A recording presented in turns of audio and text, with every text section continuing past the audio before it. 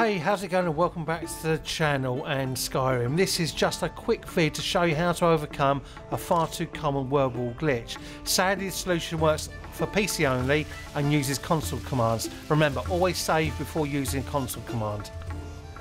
So what's happening is you're approaching the word wall, it's making all the right noises, but it won't actually give you the word.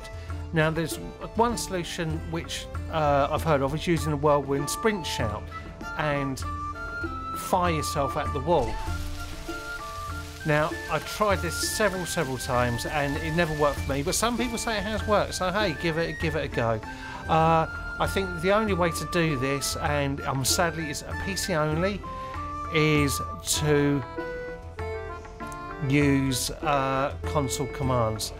And remember, whenever you're using a console command, make sure you save before you start. Okay, so I'll show you exactly what to do.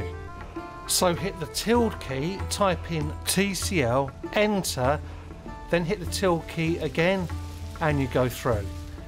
Now what you've done is you've removed any barriers. Okay? Now make sure you line yourself up and then come back.